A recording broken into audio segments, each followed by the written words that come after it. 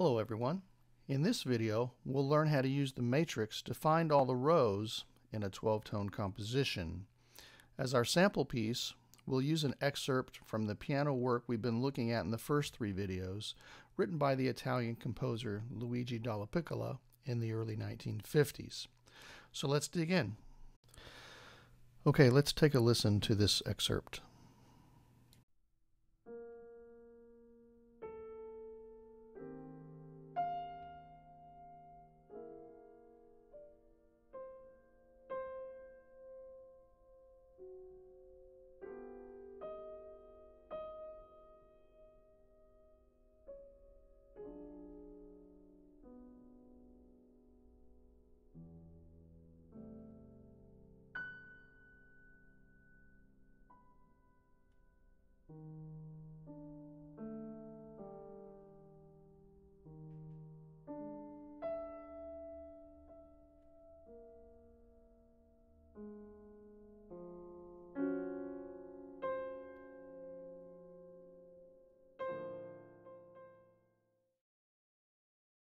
As we look at the score and the matrix here side by side, we can then use the matrix to identify the various tone rows and how they are presented both melodically and harmonically.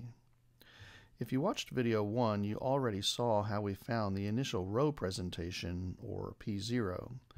As a reminder, the first sounding pitch will usually be the first note in the P0 row. Exceptions to that are in a melody accompaniment style piece. Often the accompaniment will come in early and then the P0 row will be in the melody that follows it. Also, there are sometimes situations in which there is a chord that starts a piece and we have no way of knowing the order of the notes because they happen simultaneously. In those situations, we have to wait for a later single line presentation of that row, where the notes are presented in succession to determine the correct order of the notes. Lastly, when we're dealing with a piece that is part of a larger collection, we will often have to go back to the initial piece in that collection to find the P0 row. Such is actually the case with this Dallapiccola piano piece, as it is part of a larger collection, but for our purposes, we treat it here as a standalone composition.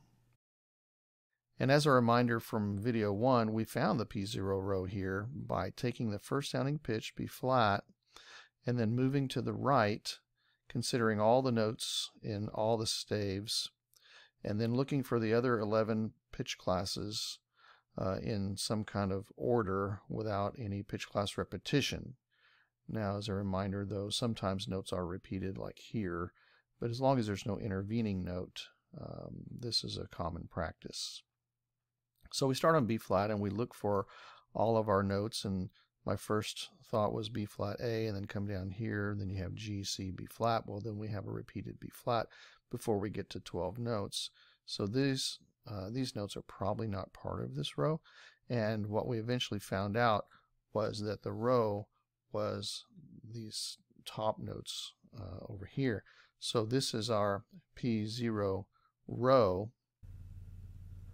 So B flat is note number 1, A is note number 2, and F is 3, D is 4, C is 5, F sharp is 6, G is 7, D sharp is 8, then there's a repeated D sharp, but that's okay, C sharp is 9, G sharp is 10, B is 11, and that's a low E, which is 12. Okay, so that takes care of all of the notes on the top staff. So then we're stuck now with this chord, which has 4 notes happening simultaneously. So there's no way for us to know which one is the first one in the row, but we're pretty sure this is going to be a row. So what we have to do then is try each of these notes one at a time to see if they are the first note in a row. And since the rows always start on the outer edge of the box, we can try each of these notes and see if the other three notes are in the next three slots. So if we start on E flat, we'll find all the E flats on the edge of the box and then see if there's a C, G, B flat immediately following. So we can start up here. We have an E flat, which is the same as D sharp, and we're looking for C, G, B flat in the next three boxes. We don't have that. So we come here to E flat. Here we do have a C, G, B flat, so that looks promising. And if that's the case, then the fifth note in our row would be D. So if we take these four notes, we're looking for a D to be note number 5, and we don't get that here. We do get a D here in close proximity, and sometimes composers do share notes with rows and overlap them, but in this case, this note happens after these, so this is not a possibility, besides the fact that the next note would have been F sharp, which is nowhere here. So this is not the answer. So we come down here and we look for E flat. We don't see a C, G, B flat. And then we come to E flat here. We don't see a C, G, B flat. So E flat's not the first note of these four. So we'll try B flat, and then we're going to look for C, E flat, G following. So let's try all the B flats. Here's a B flat. We don't see a C, E flat, G following, and we don't see it here. And the other B flats down here, we don't see C, E flat, G there or there. When a note is in the corner, that means that there's only going to be two of them because it works for that direction and that direction. So there's one on each corner, and then if you go to the other corner, there will be one of those on the other side. Well, B flat doesn't work out. So then we're going to try C and then see if there's an E flat, G, B flat in the next three slots in any kind of order. So we look for a C, and we're looking for an E flat, G, B flat. No. Here's a C, E flat, G, B flat. No. Here's a C, E flat, G, B flat. No. Here's a C, E flat, G, B flat. No. So then we'll go to G, and we're going to look for C, E flat, B flat. So we're finding our G's, and we're looking for C, E flat, B flat, almost, but no. G, C, E flat, B flat, no. G, C, E flat, B flat. Okay, this looks promising. C, E flat, B flat. And then the next note, G sharp, would follow in the fifth position, which is there. So this looks good. So this is probably going to be RI3. And then note number 1 is G, note number 2 is C, note number 3 is D sharp, note number 4 is A sharp or B flat, note number 5 is G sharp, note number 6 is E. This B flat is a tie, so that doesn't need to be counted twice. And then F is 7, B is 8, A is 9, F sharp is 10, D is 11, C sharp is 12.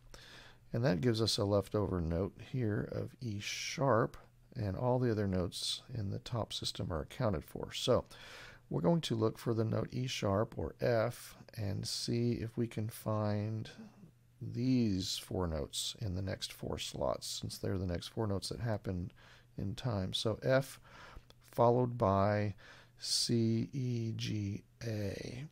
So let's look at our F's. We don't see a C, E, G, A here. We find an F on this side. C, E, G, A almost, but no. Down here, C, E, G, A, no. And here, C, E, G, A, there we go. And then the fifth note, the sixth note would be C sharp following. So is there a C sharp following these? The next note is either F sharp or D sharp. There's really not a C sharp around here to justify that.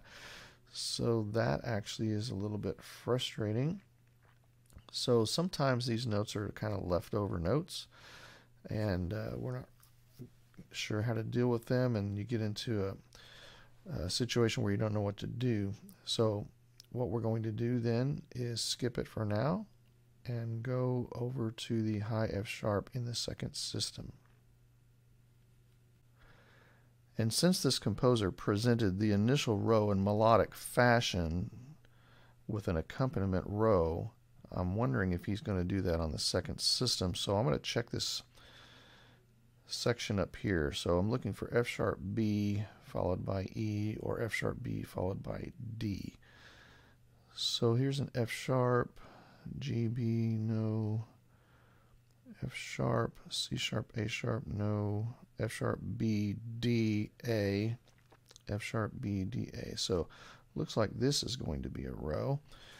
So if we look at I2, RI2, we start on F sharp, B, and then we go to D, A, G, E flat or D sharp, and E would be the next note, and then B flat. This is a repeated E, that's okay, with no intervening pitch. We go down to B flat or A sharp, A flat, F, C sharp or D flat, and then C is note number 12, or B sharp. At this point, we have to figure out what to do with this E sharp, and we've already discovered that there's no F followed by these four notes anywhere in the matrix. And this actually stumped me for quite a while until I figured out that Dallapiccola was using this E sharp as a continuation of this F in the RI3 row and not introducing a new pitch. It's merely a repetition of ordinal 7 within the row. And once I figured that out, that opened everything up so that I can now come down here and start working on the last notes in this system. So as I then look down here at these four notes, I'm looking at C, E, G, A, and I'm going to look for C, E, G, A over here in any order. So I can go around and look for all the C's and look for E, G, A, and then I can look for all the E's and look for the other three notes, and go through and look for all the G's and A's and look for the other three notes, and like we did before. But just to save you a little bit of time, I'll tell you it only happens twice. Here, C, E, G, A, and we have one here, C, E, G, A. Now if we choose this one, C, E, G, A, then our fifth note would be F, so we would have to have an F next. So C, E, G, A followed by F. We don't have that. We actually are looking for D sharp or E flat. So if we look at this one, C, E, G, A, B, we have the same problem. We're looking for D sharp or E flat. This could become extremely frustrating to us. But what Dallapiccola is doing is he's sharing this B with the RI2 row and with this row. So if we look back over here at R8, we have C, E, G, A, in a different order, of course, but we have those four notes followed by B, E flat. So we have these four notes followed by B and then down to E flat, and then that should allow us to finish those notes off. So we're actually overlapping with RI2. So with that in mind, with the R8 row, that gives us C as note number 1, G is note number 2, E is 3, A is 4, and then we're overlapping with this B as 5, coming down to D sharp or E flat, then D, G sharp or A flat, A sharp or B flat, C sharp or D flat, E sharp or F, and note number 12 in this row is F sharp or G flat, and that takes care of all of those notes. So as we wrap up this little excerpt, let me flesh out a couple things that caused us some problems. One was note repetition. which wasn't an issue here in this P0 row. We had a couple of note repetitions, but it was no problem. But this repetition here did stump me for a good bit. So that was one issue. And the other is this overlap, this row overlap. When we get a row overlap, we call this invariance. And in this case, we would call it vertical invariance because it's happening between notes within different staves. And this is a great example of vertical invariance. The other type of invariance would be linear invariance. We don't have an example of it here, but linear invariance would be if, for example, this B sharp here is note number 12 in the RI2 row, but let's say it became note number 1 of the next row that went over to the next page, and this note was shared by the RI2 and the following row as 12 in the old row and 1 in the new row. That would be called linear invariance because it's in the same line of music. So we have vertical invariance and we have linear invariance, and this will also come up in some of our analyses.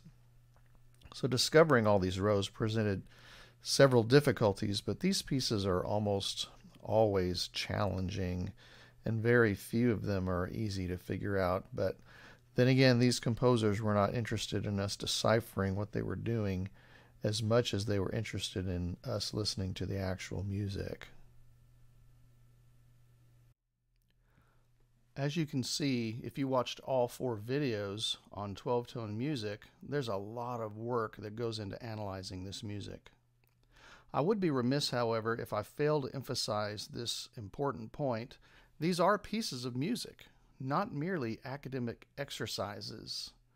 What we've learned to do in these 4 videos merely scratches the surface of the analysis that these pieces deserve.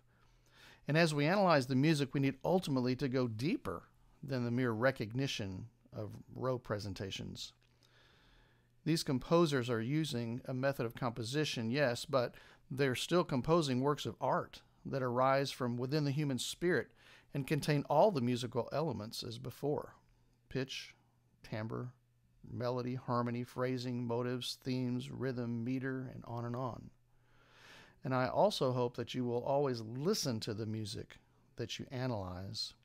For as Schoenberg himself once said, my work should be judged as it enters the ears and heads of the listeners, not as it is described to the eyes of the readers.